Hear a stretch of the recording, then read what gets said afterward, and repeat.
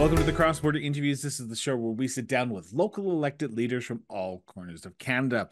Now, today we are honored to be sitting down and speaking with Kitchener City Councillor Ay Owodunni. Kitchener is an innovative, caring, and vibrant community. They have a proud history of community building, inspiring and supporting people to work together to create a city that feels like home for everyone. Now, it's a place where people from across Canada and around the world come to put down roots. Kitchener is a place where people have a passion for city building.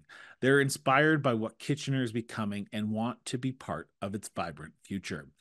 So stay tuned, and we'll be right back after a quick message with cross-border interviews featuring Councillor Ay Owodunni. Are you looking for a team of experienced professionals to help develop a strategic plan for your municipality? Look no further. At Strategic Steps, their team of experts has years of experience working in municipal administration. They take a comprehensive approach to planning, carefully listening to your community's needs, and working closely with your council to develop a homegrown strategy tailored to your unique community. Contact Strategic Steps today to learn more about how they can help you create a brighter future for your community. Call Strategic Steps at 780-416-9255 or visit strategicsteps.ca to get started.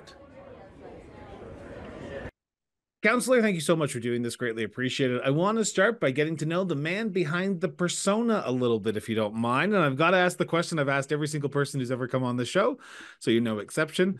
Where did your sense of duty to serve your community come from, Ayo? It's a great pleasure to be here, Chris. Thank you so much for having me. So I was born and raised in Nigeria, in Lagos, Nigeria, to be exact. I moved to Canada 8 years now. I moved here in 2016. So growing up, I always, during the summertime, I would go visit my grandma. And my grandma lived in a village back in, well, I won't call it a village. I'll call it a city called Ibadan. And the way the houses were set up, the fences were very low. The doors were always open. I never knew my grandma had a door for years because people just came out and, went in and out. It was that kind of setting. And interestingly, people would come and talk about their life story or their problems or marriage or one issue or another. And she was like the elder in the community.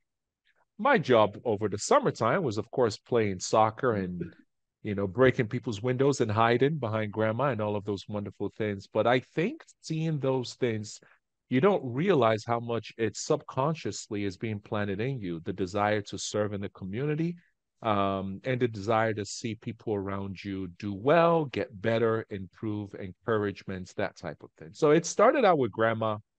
My mom owned a school. I went to my mother's school in Nigeria as well. And it was the same thing. My mom was called Auntie for many years. In fact, growing up, we called her Auntie. We never called her mom because it was kind of weird. Everyone else called her Auntie. But people were always over the house. In fact, my brother's name for my mom was Mother Teresa because there were always people living in our house that we didn't know. We had no idea who they were. And she would always say, they couldn't pay their school fees. Like, what am I supposed to do? Leave them alone? I took them in so that at least they have a place to stay, they have food to eat, and they can go to school. And she did that for decades. In fact, Chris, just a few weeks ago, I'm going to call with my mom, and there's someone in the house. And I'm like, who is this person now? Keep in mind, she's 77 now. And there are young people in the house. And she's like, where are they going to live? Oh, I just help them, to school, that kind of thing. She's been doing it for decades, and we wouldn't want it in any other way. So I would say from my grandma and my mom, they've really impacted me to desire to serve in the community. I'm just serving in a different capacity, but ultimately it's still service. So this show is about that capacity that you have decided to put your name forward. And in 2022, you put your name forward for the City of Kitchener Councillor Ward 5 position, and you were successful. Now, from the records I can find, this is the first and only time you have put your name forward for municipal office. Is that correct? Yes, I got my citizenship probably 2, 3 weeks right before the nomination cutoff. So I was like, oh, well, let's use it. I have a mentor who used to be a former mayor who said, hey, why don't you use this as an opportunity to learn? Go out there, knock on doors, get to meet the community. People already know you, but go out there, get to meet them, talk to them, find out what their issues are, concerns, and say, hey, I'm running for office. If you lose, you learn. We have nothing to lose, Io. And that was the approach that we went, and somehow, some way, yeah, it worked. Why municipal? And I think that's the crux of this entire interview is what was it about the municipal realm? Because that mentor, that former mayor could have said, go provincial, go federal. But was it just because a few weeks prior you had gotten your citizenship? So you thought, well, here's an election, here's the perfect opportunity? Or was there a draw to the municipal realm for IO?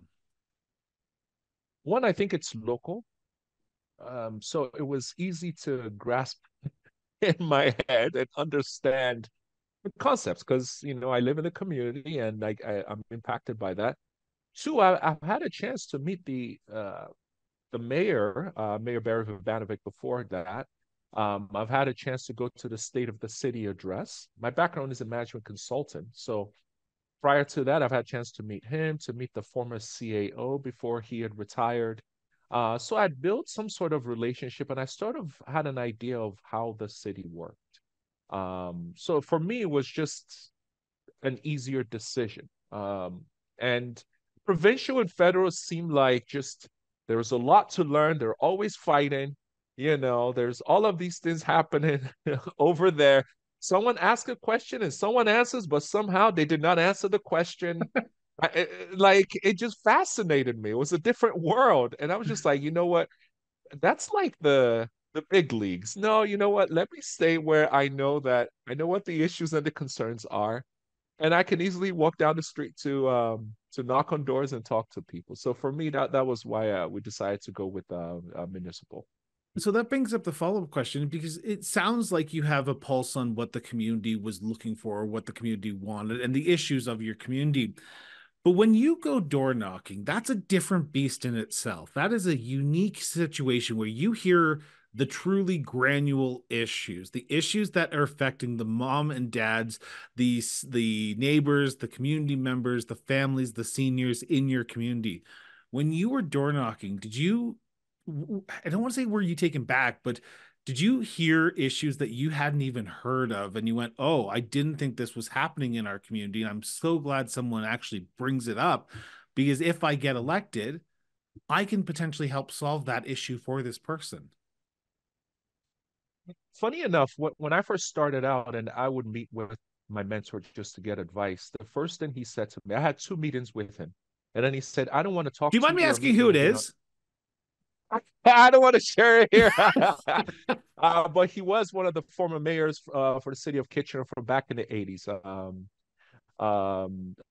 Mayor Richard, the former Mayor Richard. I've forgotten his last name all of a sudden, but his name is Richard. And Richard said, you know what, you go knock on hundreds of doors first, and then come back and tell me what you're hearing. And I really appreciated that he pushed me and challenged me to do it. Remember, my ward is largely Caucasian. And here is this immigrant who is fairly new in the country. Here's this black guy who is new in the community as well. I wasn't really sure how people would be open to a 6'4" black guy knocking on their doors. And Chris, let me tell you, I was blown away. People invited me into the home. Old ladies brought out cookies for me. I'll never forget one guy brought out a chair one day. When when someone's bringing out a chair, that's a long conversation. You're telling So your staff members, just go to the next door. I'm going to be here for an hour or I two at just, least. yeah, just go, leave me alone. I'll be here for a while. And we had to develop a strategy around, okay, if you see me longer than 5 minutes, you got to come by and say, okay, we have to go, Aya, we have to go. And I'll blame it on you, so I don't get in trouble. But I would say the number one most controversial thing, we asked the same question every door. What are some concerns and issues that you're having right now? And we always wrote it all down. We wrote it all down. And at the end, we came up with this like one-page Excel document, which I handed to my CAO as soon as I arrived. And I said, here are the issues of people in Ward 5, summarized for you in terms of units and the streets and the areas and the concerns. The most controversial issue that came up was bike lanes. Now, over the past few years, we have been building these bike lanes so people can bike a lot more downtown. And I believe over time the goal was to further extend it. So we've changed some street dynamics. It's no longer two-way, it's one way with bike lanes and all of that stuff. I remember I knocked on a door one day and the person said, you know, it's the dumbest thing I've ever seen and it's a total waste of money. It's stupid. You guys are stupid. And I'm like, I'm not in yet. Like, I'm just not going to learn more. Why are you calling? Okay, but thank you.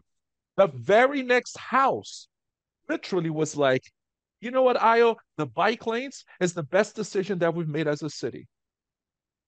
So I'm like, okay, your neighbor just said it was the, the dumbest thing. And I go, yeah, I know. He doesn't bike.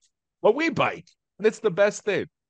So literally, I actually started asking, like, what do you think of the bike lane? And it was 50%. 50% of people feeling like it's stupid, it doesn't make sense, costing too much money, and 50% feeling it's the best thing, since sliced bread, quote unquote. So at the end of the day, as a counselor, how do you navigate 50% saying great and 50% saying not so great?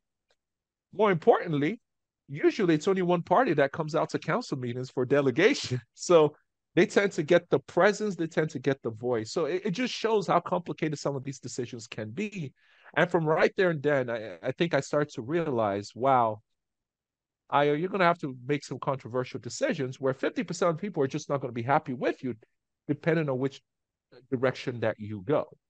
Are you willing to live with that? So very interesting. I'm going to talk about some of the challenges that a counselor faces in a few seconds, but you brought up something that I can't let slide because you mentioned the fact that you're a 6'4" Black man who campaigned in a predominantly Caucasian neighborhood. And I say that knowing that for those who are listening, I'm a white man asking a Black man this question. So please, if you're about to send some very rude emails to me, please don't. I'm asking for educational purposes here. I have tried to pride myself to try to get a more diverse group of counselors on this show. I recently had the pleasure of sitting down with the counselor from Ingersoll, Khadija Haliru. Hillary. I will get names correct here. And she was the first Muslim woman to be elected to that council. From what I understand, you were the first Black man to be elected to a city council in the city of Kitchener. Prior to, and I asked this question knowing I'm going to get emails, but I've got to ask, prior to running, did you consider yourself a Black man who was running or a Kitchener resident running to be the next councillor? I just saw myself as a Kitchener resident. I love this community that was looking to run. In fact, I remember after I won, there were a few places that I went and I was introduced as the first Black city councillor in Kitchener. And I specifically requested that people stop introducing me that way. I'm a Kitchener resident. One thing that I really appreciated about Ward 5 residents, I was impressed and I was shocked that I felt it was important that I said it everywhere I go. They were so open to having conversations. I don't think people necessarily saw color. They just saw someone that wanted to serve. And I was just shocked that single mothers will open their door and they saw a 6'4" Black guy. They didn't run away, they didn't hide. They had a conversation with me. Some people said, come inside. And I remember there was a guy, it was raining, and I had my raincoat on. And we're talking, and he said, come inside. And in the back of my mind, I'm like, really? You really want me to come inside? So I'm like, no, it's okay. I'll stand out here. And then after a while, he goes, dude, it's raining outside. It's 10 degrees. You must be freezing. Come inside now. Like, what are you doing? And it hit me. Wait a minute. To him, it doesn't make sense. Like, okay, I'll just go inside. And we had a great conversation as well. And honestly, I was just blown away by the openness of people.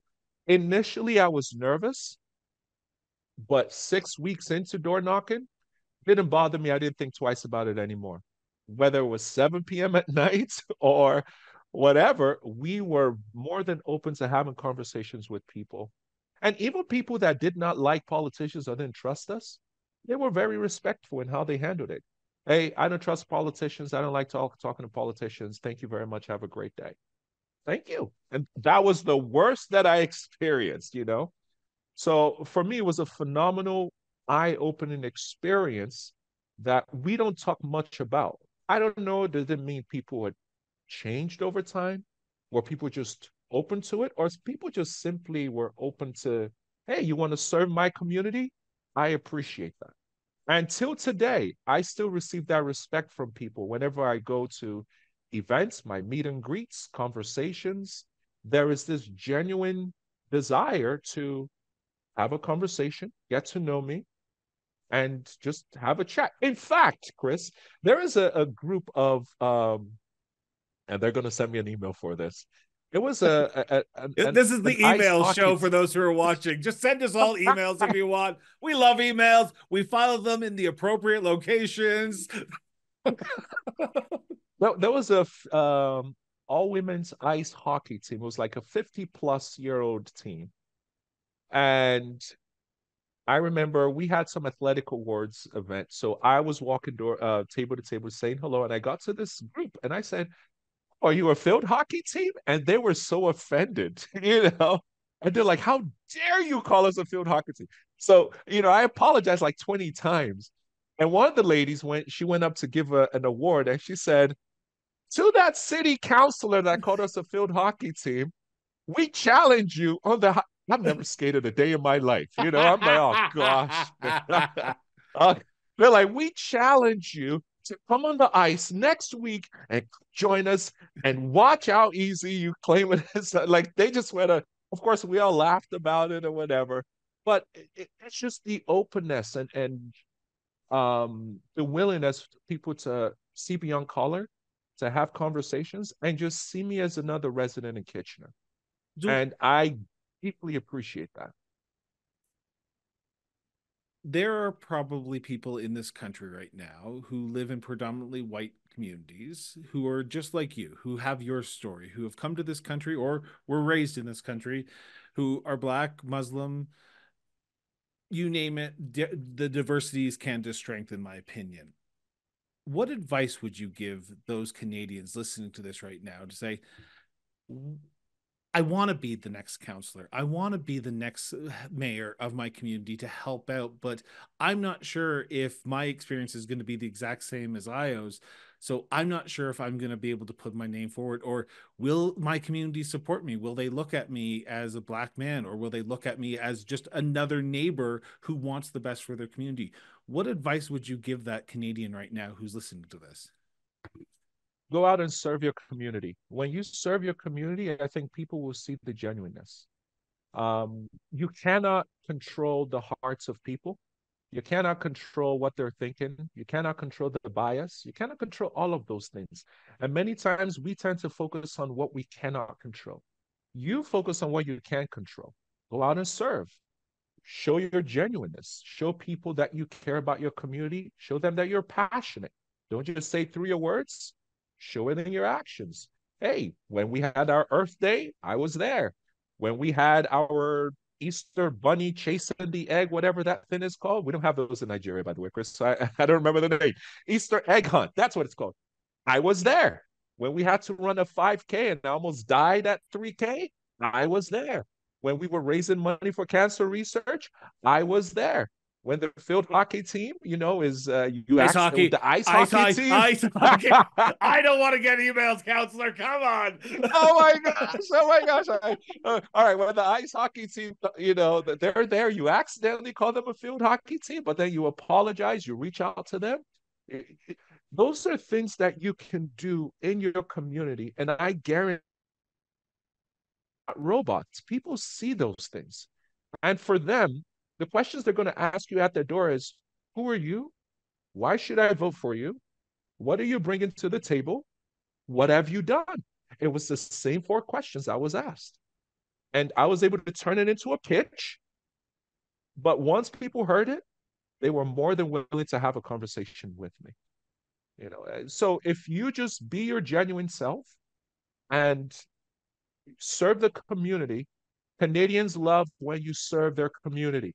So you serve the community and you will win the hearts of people, period. I want to turn back to the role of a counselor for a second, and I appreciate you taking time to answer those questions.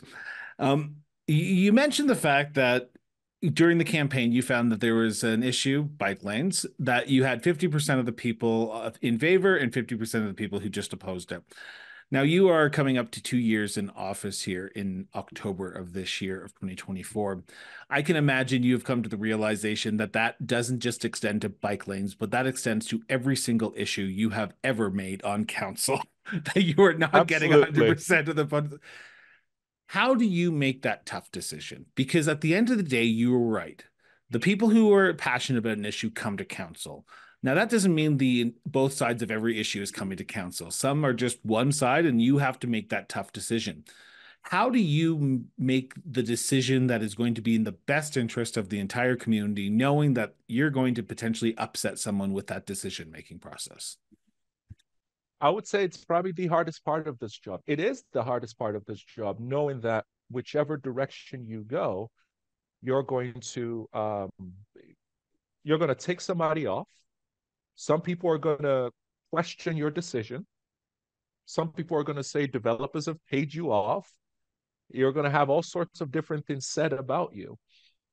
And the best advice I got was from another mentor of mine. And she said, you know what, Io?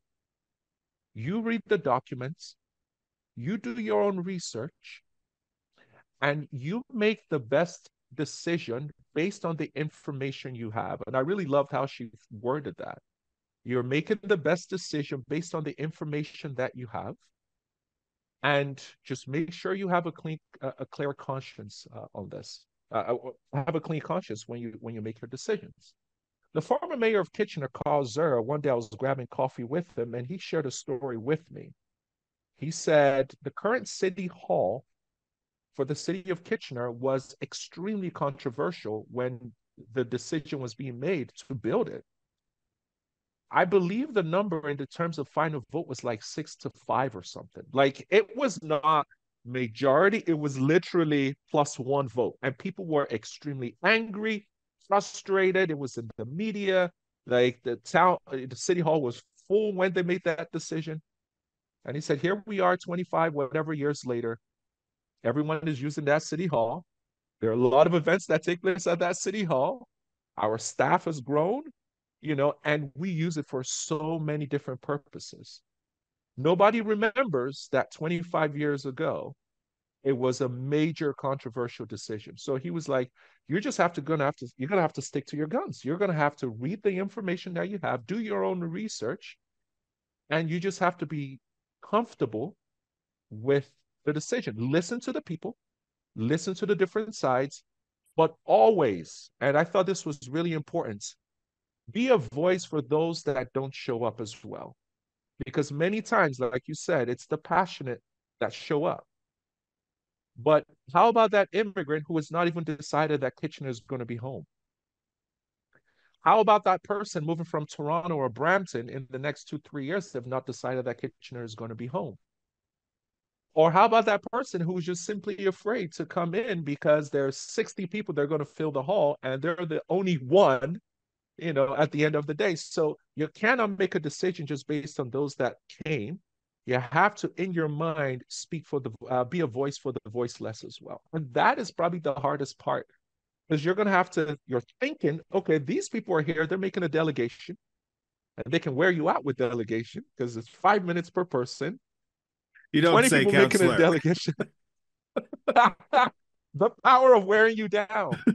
But the other side is afraid to come in.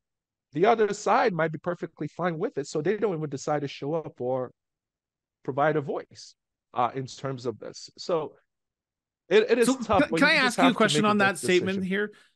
Do you Go find ahead. there's an apathy in Kitchener? When you ask people for their opinion, when there's a controversial opinion, like we have said in this show already, the one side who's passionate about it, who either disagrees with it or does not want it, usually is the one that will come out and do something about that issue. And I say that respectfully because they have the right to do that in our democracy. That is Absolutely. what Canadian democracy is built on.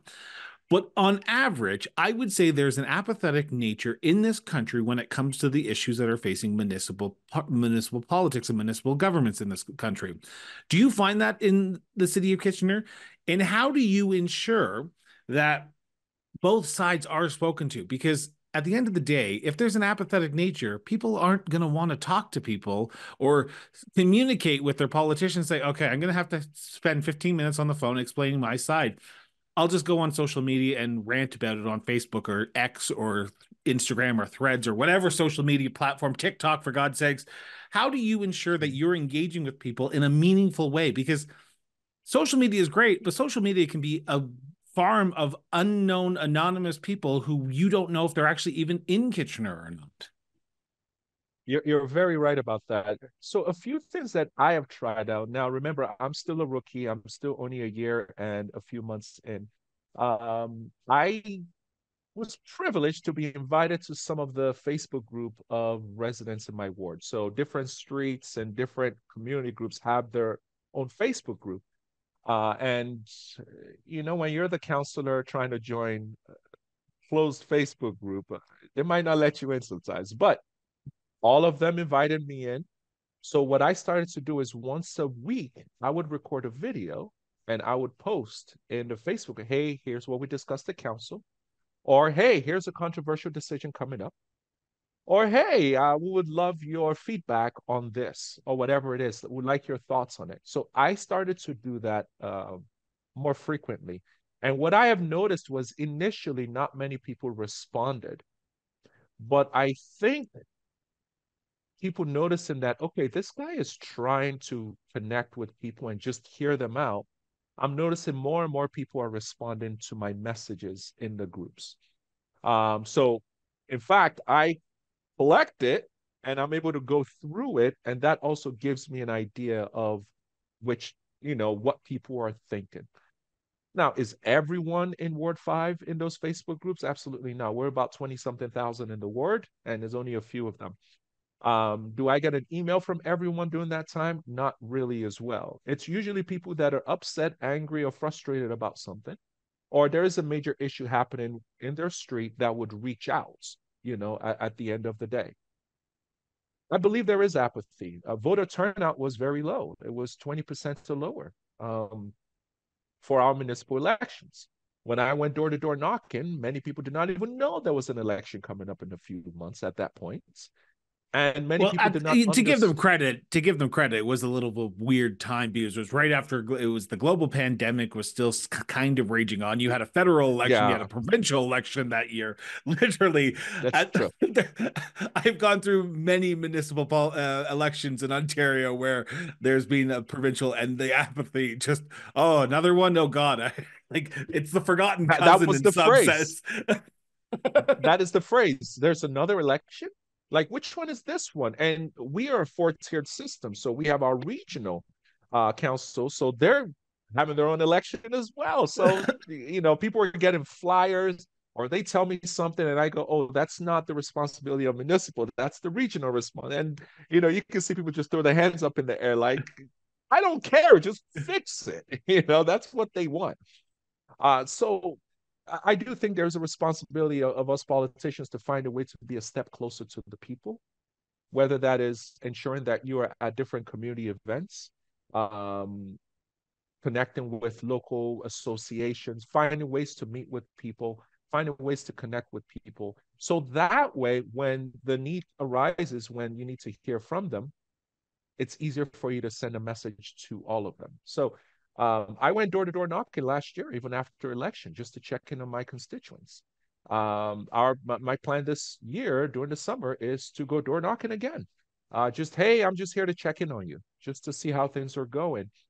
And here's what I discovered: people appreciated me checking in a lot more. And to all the other councillors and mayors, they were actually more willing to give me their email address and contact details. They were so open to having a conversation and just to say, hey, here where things are. You've still not solved this issue, Aya. You said you were going to. Hey, what happened to that stop sign thing, that we talked about? And it was so helpful. And it keeps me accountable. And I think the day that I'm afraid to go door to door knocking, it's possibly the day I need to step down, you know. But at this point, they're still more than willing to have a conversation with me and talk. Just last week, Chris, we voted on a decision that a delegation and a few other people were not happy with. Um, and one of the delegates reached out to me afterwards and was still grateful that, hey, thank you for listening. Thank you for acknowledging. Really do appreciate it. We're not happy with the decision, but thank you.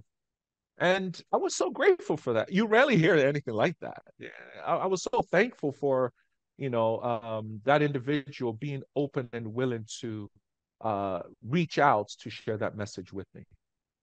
So I just realized we're at a half hour mark and I haven't even turned to segment two yet. So I'm going to quickly turn to segment two if you don't mind, and hopefully you have an extra All 10 right, minutes for me here. I want sure. to talk about the city of Kitchener as a whole here. And as I always do on the show, so that way you don't send me your emails as you often do on the show, please remember that this is a conversation between the counselor and myself. This is not a motion of council. This is not a direction of council.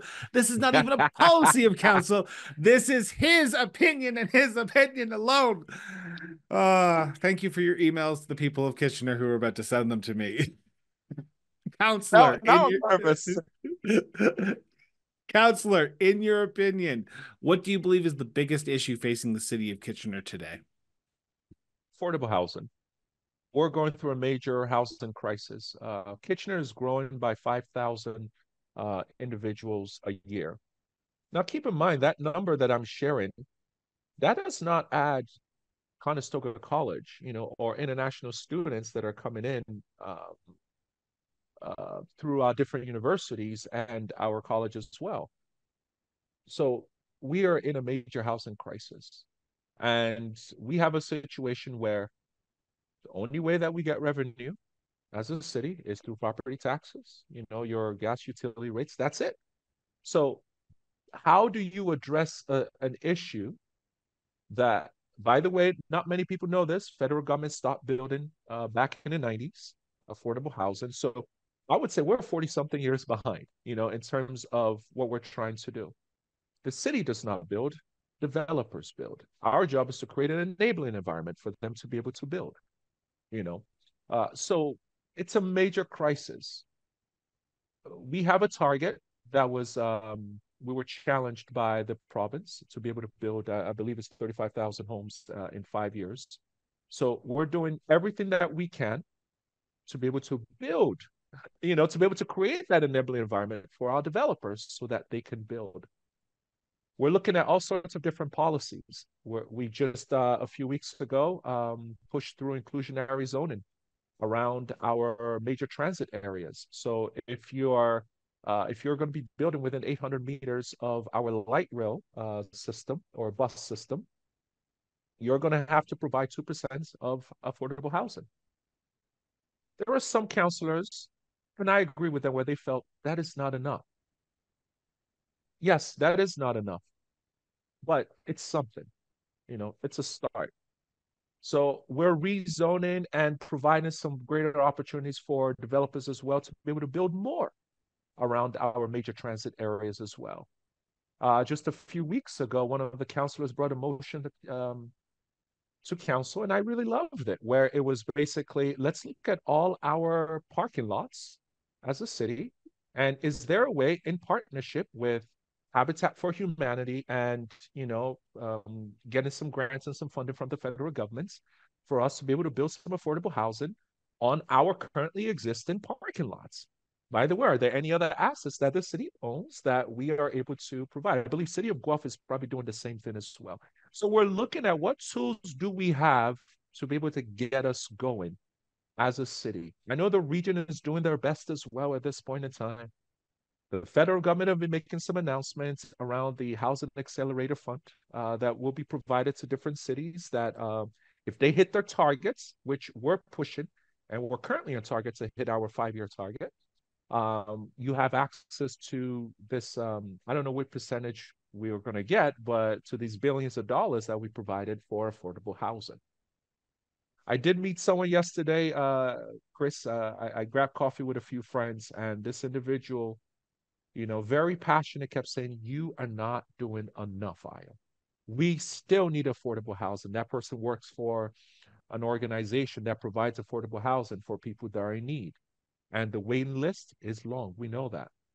Um, the homelessness Okay. crisis is major. So there is so much happening, and we're doing the best that we can to address it. Okay, there's a few things I want to ask, but I want to ask the stupid $1 million question. And you mentioned it a little. You've mentioned it a few times already, but I want to sort of play in that sandbox if you don't mind. Housing is not a municipal issue. Now you can create all the environment so that way builders want to come in. It's true. You do not build houses, but what you do municipalities are responsible for is the infrastructure. Infrastructure, infrastructure, Right, infrastructure. And right. those come together. You cannot build houses without the infrastructure in place to build those houses. Mm-hmm. So Mm-hmm.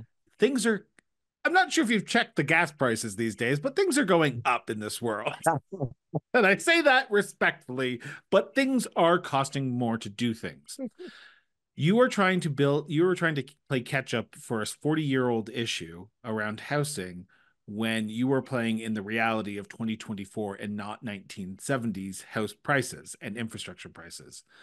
How do you balance, and I say you as you and council, how do you balance the needs of the community today with the environment, the economic environment that we live in, with the realities of what your community is facing? Because you do not want to raise your taxes 10, 15, 20% every year to offset some of these infrastructure projects that will help build these houses. But if you don't, you're looking at not a 40-year issue, a 100-year issue in 2020, 2100. It is, that individual that I said came to council and was a delegate.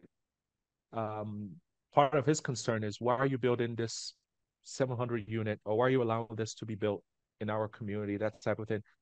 That was the question that I asked them, and I said, "Hey, we're growing about 5,000 a year. Where are these people going to live, sir? Like, help me. Just help me.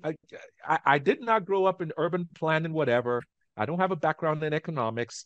I am new in the country. Maybe there's something that I do not know. So help me out. What are we supposed to do? We're growing at 5,000 a year, excluding international students that are coming in. Not just people coming in. We have built an enabling environment that people love this city and they want to come live here. We cannot put a sign on the 401 that says, "You are not welcome. We do not want you. Turn around." We cannot do that. We cannot put a sign at our entrances to the city of Kitchener. "Welcome to the city of Kitchener. We do not want you. Turn around. Go away. We don't have housing." We cannot do that. So where do we put these people?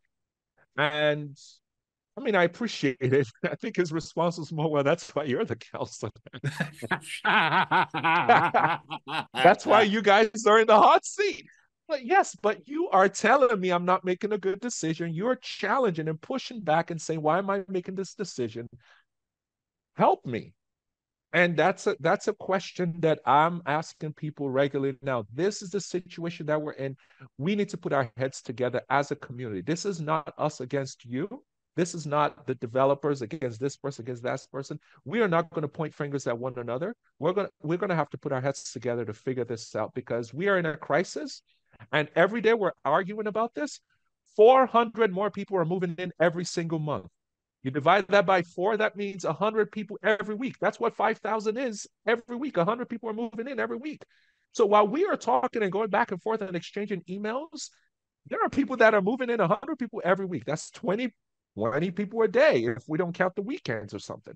So just, it's a big major issue. And I think a few things that I've learned from our council is, guys, we cannot get, and I'm probably going to receive emails from residents for this one, that we have to just be thick-skinned. People are not going to like you for approving, these developments, or, but you have to make a decision to ensure that we do our part in providing the supply. The housing crisis will not go away until there is enough supply. And there are a spectrum of houses that we're talking about. There is affordable housing, and then there are people that are coming with their family, three kids, and they want a three-bedroom. You know, we want to ensure our developers are building the three bedrooms, just one bedroom. But there are families moving in here. So it's a controversial one, Chris. It is tough. It is hard. And we get emails regularly where people are saying, how dare you approve this? Why would you approve this? And my response to it is because we have a housing target to hit. We have a timeline as well. I don't think people know this. If we go beyond the timeline, and I don't know the numbers, and I know the housing team, they're gonna slap their heads when they hear this interview. Like, I tell you this every week, Ayo. But from a time an application comes in to when council approves, there is a time that we have to do. I believe it's 120 days or something like that. Anything beyond that, the developer can appeal and go to the land tribunal for this. And at the end of the day, now we are paying extra money because we dragged a decision as a council. So they have been drilling that into our heads. We have a timeline. We have a timeline, sir. We have a timeline. We got to go through a timeline for this. Bill 24 came in, and I don't think many people read it or understood the changes that came with that bill. I'd And make a bad partisan joke right now about it actually any of the MPPs read it, but I'm not going to because I'm not that type of person, Io.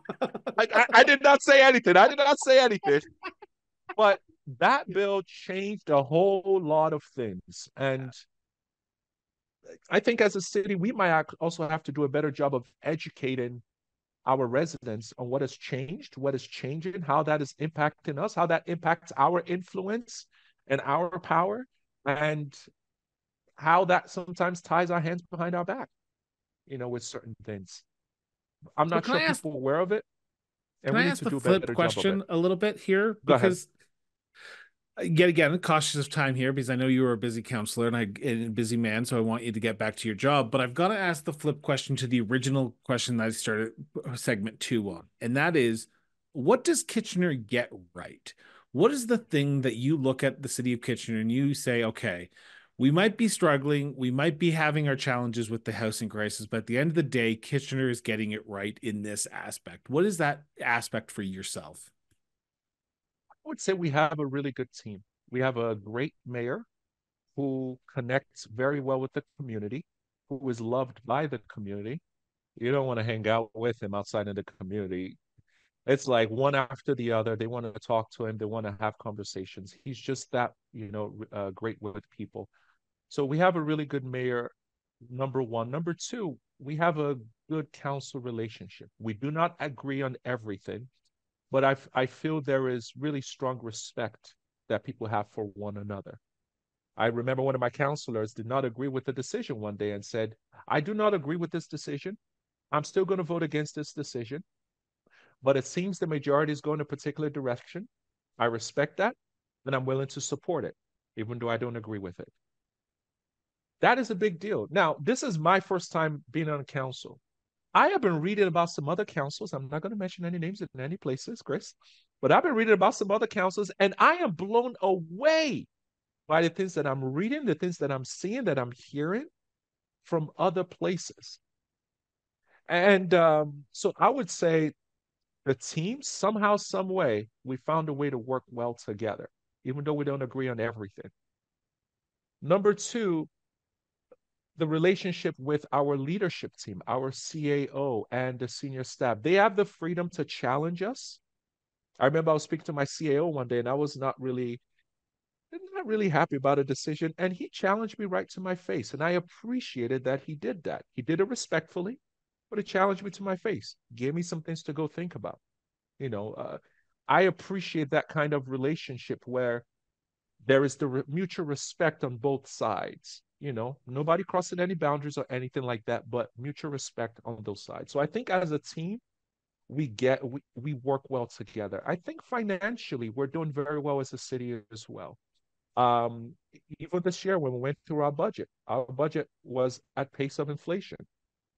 We did not go crazy. Yes, we understand there's still a lot of work that needs to be done, but we have figured out a way to stay, within our limits. Don't do anything crazy. In fact, a new we're building a new park in my community, recreational park. It's going to be nice, beautiful, amazing. It's in Ward 5, which is so excited. But I remember staff saying to us, we're not building anything for the next 10 years, team. We all need to come to that agreement. We're not going to do anything like this for the next 10 years. So are we all in agreement? Like, I appreciate that they push and share that with us. We make the final decision, but they provide their Yeah. recommendations to us. And we need to trust that. And they also need to trust us, because we have to balance their recommendations with what we're hearing and what we're seeing as well. So I would say those three things really, really makes a big difference for us. Trust me, I've sat down with some of those counselors from across Canada who are going through some challenging council meetings. So I understand where you're coming from. Again, without naming any names here, without naming any names, but if you want to listen to some great interviews, I would recommend going back and listening to all the cross-border interview podcasts. Um, I want to turn to my last Oh, subject because we're gonna get many emails. oh, this is great. This is great. This is airing the week that I'm gone to Regina and Brandon, Manitoba. So I'm not even going to be near my email. So I won't even be hearing any all these emails until the end of April. So I want to turn to my last segment, and it's my favorite one. And it is about tourism, because I am coming to Kitchener later on this year.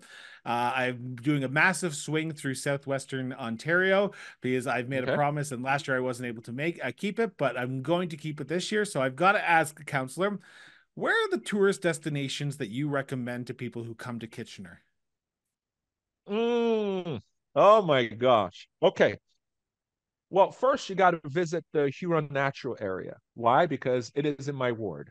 It is a beautiful, phenomenal place, um, where you get to check out indigenous setting, where you get to just we've just reserved this area. In the hustle and bustle of Kitchener, there is this quiet, large space where you can just get away from everything, walk around with family, have fun. We have our museum. It's called the museum. It's a great place for you to visit as well. There are different themes each week, so you never know what theme, whether it's the dinosaur week or whether it's technology week, you never know. But come down and visit. The Kent Ceiling Waterloo Museum as well. This one is located on, I think it's Dune Street. I'm trying to remember the name of the street, but I don't remember. If you Google it, it will pop up. But it's a phenomenal, wonderful place for you to visit. It gives you the history of Kitchener, takes you back in time. It's a great place. There is a great barbecue place that I think it's called Smokehouse Barbecue. Oh my gosh. Be ready, Chris, when you go there. Do not eat with a fork and knife. They will look at you weird if you ask for a fork and knife. They will provide it for you, by the way, but ensure you try out their barbecue ribs. You will get dirty. It will go all the way up here. Don't take any pictures while you're eating, but just go have some fun. It's a beautiful place for you to visit as well. I would just give you those ones as some places that you can check out for now. Is Our there a Dune place that you Heritage go? Village, all of them. I go to all of them. But is there a place that I you go to decompress after a long day? Is there a spot in your community in Ward 5 or across the city where you can go and escape the realities, because you know that tomorrow morning you're going to have to get up and do the exact same thing all over again and make your community a better place than you left it the day before? would say the Huron Natural Area. It's just so beautiful to walk through. It's just very quiet going through the trails. Um, Not many people go there anymore. I think after the pandemic, the numbers went down, which I appreciate, because then it's very quiet when you're going through.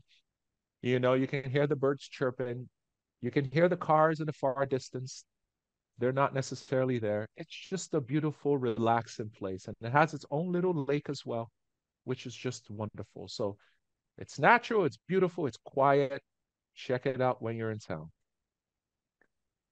And One of the team will be willing to take you on a tour of it as well. Well, They always hopefully enjoy that's what I doing was gonna that. say. Hopefully, when I'm in Kitchener, you and I can go grab some barbecues. I promise I won't bring any of the podcast equipment to record the endeavor of us eating without forks and knives.